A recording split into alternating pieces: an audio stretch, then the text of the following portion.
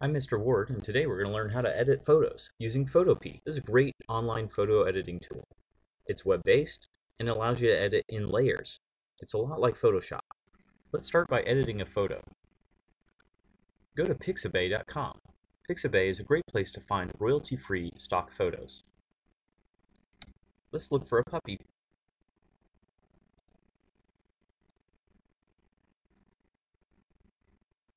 Here's a cute dog. Right-click on the image and hit Copy Image. Hit Ctrl-V to paste. So that we don't lose our original, right-click on the background layer and select Duplicate Layer. Now we have two. You can see by clicking on the eye, it changes the visibility of the layer. Since both layers are the same, we see no difference. Let's make some changes to layer 1. Click on Image, come to Adjustments, and come down to Hue and Saturation. Move the dialog over so that you can make changes and see them. By adjusting saturation, you can change from a black and white photo to an oversaturated photo, where the reds are more red, the blues are more blue, and the greens are more green. Let's give it just a little more color. Click OK. Now by turning this layer on and off, you should see a slight change. Let's also adjust the amount of light. Under Adjustments, take a look at Exposure. Using gamma correction, you can make it as though there was more or less light at the time the photo was taken.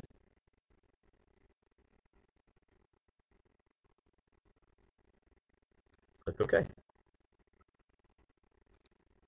Now you can see more of a difference between the two. Small adjustments make a big difference. Feel free to play around with the other settings.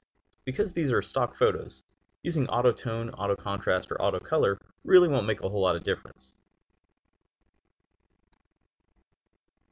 But items like invert certainly will.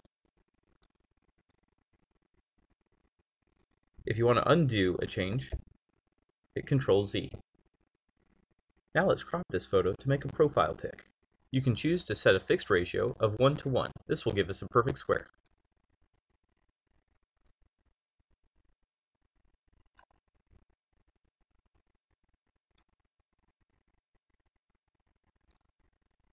Be sure to leave some room around the outsides in case the profile pic is turned into a circle later. Click the check or hit Enter to make the crop.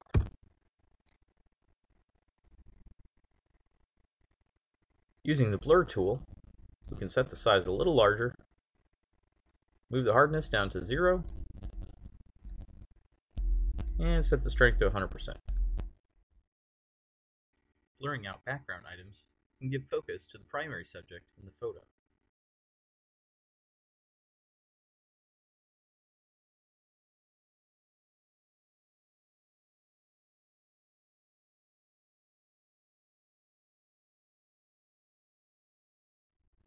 To save your photo, click on File, come down to Export As, and select JPEG. You can adjust the quality and see the difference that it makes. You really lose some quality in the lower percentages, but somewhere around 70% you should be okay. If you need to make sure you're not losing any of the visual quality, you can raise it up to 100%, but you usually don't see a big difference. And click Save. You're now downloading this file from the internet. Click on Save File. Thanks for watching. I look forward to your comments. Please like and subscribe to help others find this video. Remember, we don't say I can't, we say I haven't. I'm Mr. Ward. Keep reading.